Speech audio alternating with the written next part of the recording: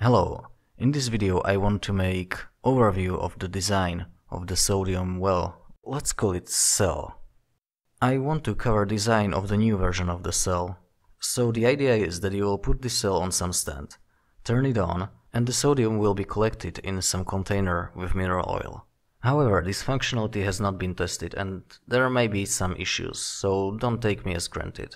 Well, the sodium reactor cell is quite popular in my channel. Also, many chemists say that sodium is quite expensive. So I was thinking about offering this cell for sale. So I made some calculations and I don't know, you tell me. So material for one cell should cost about $50. I mean, not, this is with shipping to US. Most expensive item is power source. So it's probably much better to buy one from China, for example, this one. I mean, come on, $15 with shipping. Okay, there's 40 days delivery time, but I don't think mine will be any better. I have created an account on Patreon, but then I realized that it doesn't support one-time payments. I was also thinking about Kickstarter, but that is not ideal because of rather low view count. Last option is PayPal. So if you would consider buying this, be sure to leave a comment. Just for clarification, until there is no prototype built, and even if it is, this cell needs some work, so my price would be probably about $70 or so. Well, I mean, feel free to contact me by any means and we can make some deal. And as usual, the design of this cell will be publicly available. So let's start with the overview. As you can see, I have my cell prepared, so I will not annoy you with me drawing this from scratch. So let's start with the tube. This will be the cell body. In this case, it is 76mm OD and 2mm thickness. This tube is thinner than the previous version, because if you store the cell properly, it is pretty sufficient. On the bottom side, about 10mm piece of circular profile is press-fitted in the tube, ideally welded afterwards, otherwise sealed with cement. You can use high-temperature cement to fix this piece if it is a bit smaller. But I would not recommend doing that, because the cell may leak molten sodium hydroxide. In the center of the bottom piece, the hole is drilled to which small tube is fitted to provide greater stability for the electrode and also better sealing. Once again, all things must be sealed absolutely perfectly. The electrode is also insulated by piece in small tube. Here comes the electrode, and the two more holes are drilled for the second electrode.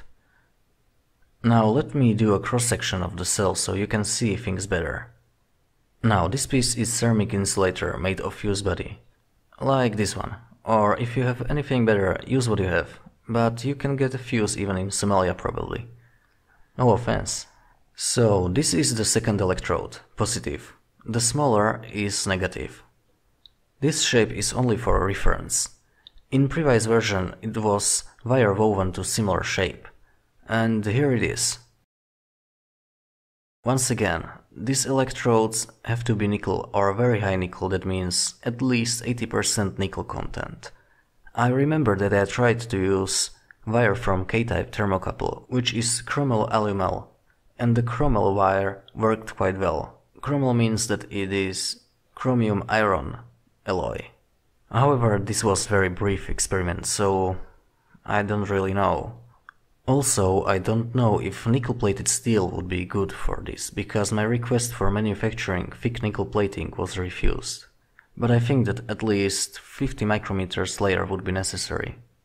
Next thing worth trying would be nichrome wire, and if I will be prototyping this, I would definitely try to use it. In the previous version I made my electrodes from pure nickel wire salvaged from guitar strings. Men from the Dario company confirmed that wire is indeed pure nickel.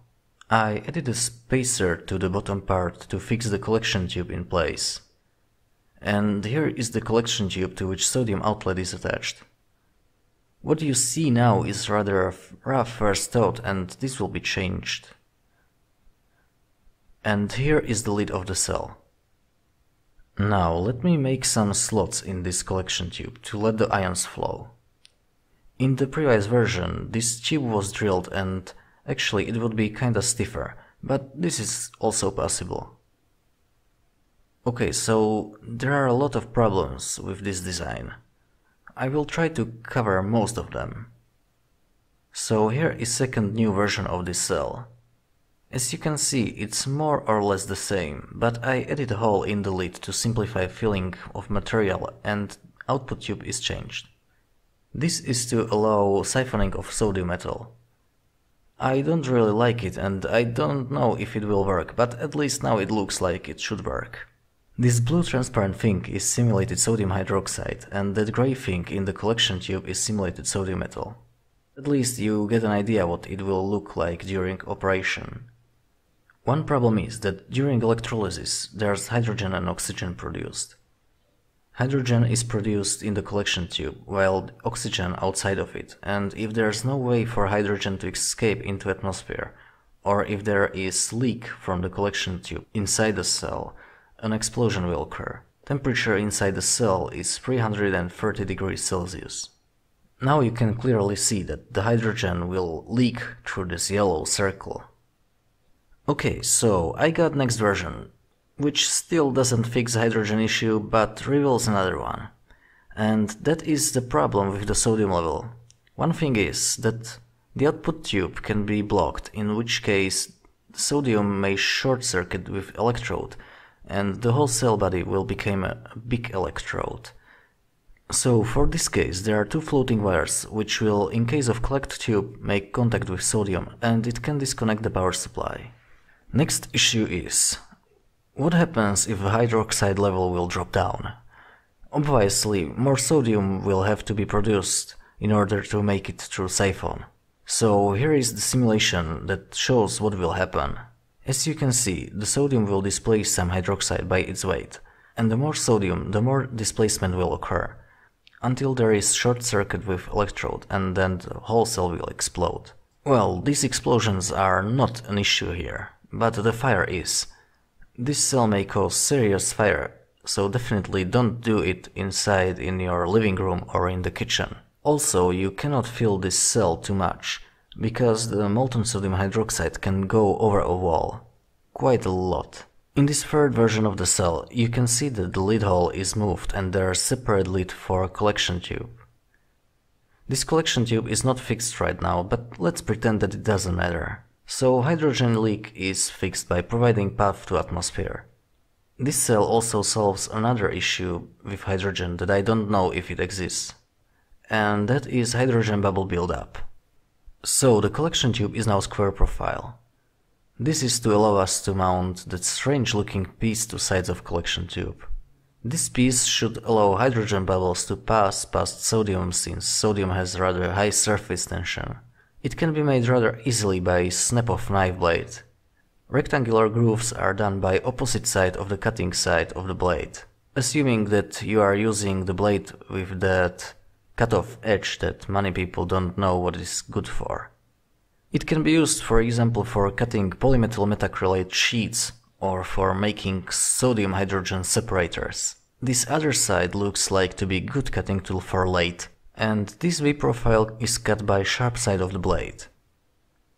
These hydrogen separators also minimize volume of the sodium for each siphoning cycle, so it should be more frequent with less sodium amount. Okay, so let's simulate sodium production now. As you can see, a lot of cycles can be done now. With smaller amount of sodium in the collection tube, you also minimize the risk of sodium loss in case of accident. And also you will quote-unquote minimize risk of fire. This third version of the cell is also slimmer and taller. In case you are thinking like, hey, I don't want nuclear-sized sodium reactor. Well, here is Samsung Galaxy S7 next to this cell. Breathtaking, isn't it? If you really want to, you may be even able to make truly pocket-sized flat reactor. This is an alternative to this system with slimmer cell. It has even higher output frequency and similar amount of cycles. I like the taller cell a bit more as it can be heated more quickly, but I am also thinking that this output style looks much better. It even provides smaller bits of sodium, which may be beneficial for someone. So that are a few ideas to inside functionality, but it doesn't end there. Let's deal with heating. Unless you have powerful DC source that is at least 500 watts, you would like to use mains AC power to heat this. I would do it like this. First, make insulating layer by glass fiber cloth, impregnated by furnace cement. So here is the picture of glass cloth. You should impregnate it by pushing in cement on some flat surface and then rolling it onto the cell. Here are some pictures of furnace cement. I would definitely recommend this one. Now let it cure. This cement impregnation is basically necessary because such fine glass fibers will melt almost immediately when in contact with heating wire. Next, wrap heating wire around this cell. Use high nickel content wire. If you wet cement with molten sodium hydroxide, your cell will be deadly. But nickel can withstand molten hydroxide, which may eventually vaporize. Cantal will fail immediately. Then you may or may not use cement to secure this wire. At least 3 lines across the spiral, because wire will change length when hot, and it will loosen and short-circuit itself. Also, heat transfer will be a lot better. However, in case of failure, this will be non-repairable, so it's up to you. Then you should do another sealing layer by impregnated glass cloth. This ring here is hydroxide evaporation trap. Well, it may work, it may not. This is very questionable after what I experienced while running such cell. In these videos you can see that the molten sodium hydroxide gets everywhere. I don't think that this is due to hydroxide vapor condensation, because this powder wasn't very water soluble. However, it doesn't look like aluminate either. Perhaps some carbonates or what. Whatever it is, while operating cell it was all wet by hydroxide, so this may not be a good idea and another approach will have to be found. Also, some heat insulation will be needed in order to not waste watts to keep hydroxide molten. And I think I will cut it here. If you have any questions, feel free to ask me. And I hope that this video helped you.